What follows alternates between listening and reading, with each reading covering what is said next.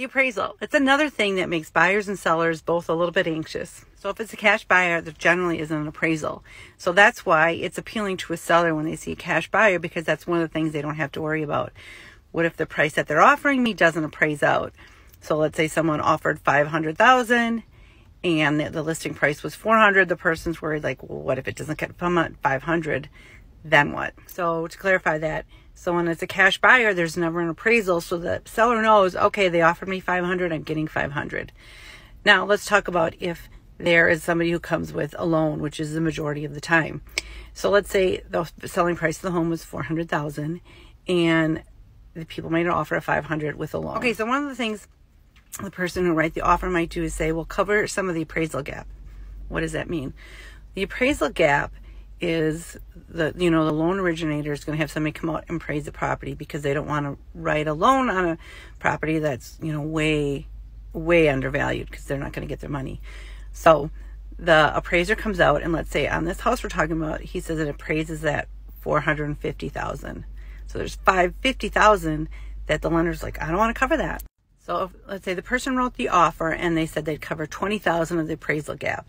So that means they wrote an offer of $500,000. The appraisal came in at $450,000 and they're covering $20,000.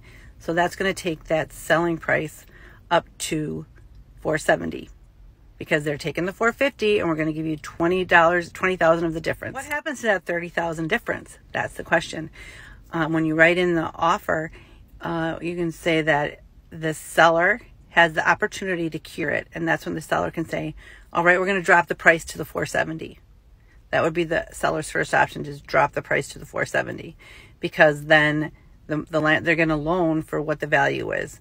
The person wrote $450,000. They're going to bring $20,000 extra to the closing.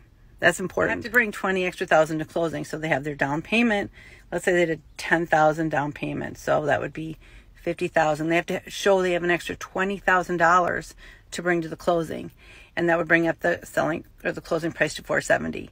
So then the seller has to decide, do we want to drop our price to the $470,000 or do we not? If they don't want to, they can back out of that sale. That is generally written in the contract. The seller can say, no, we're just going to back out.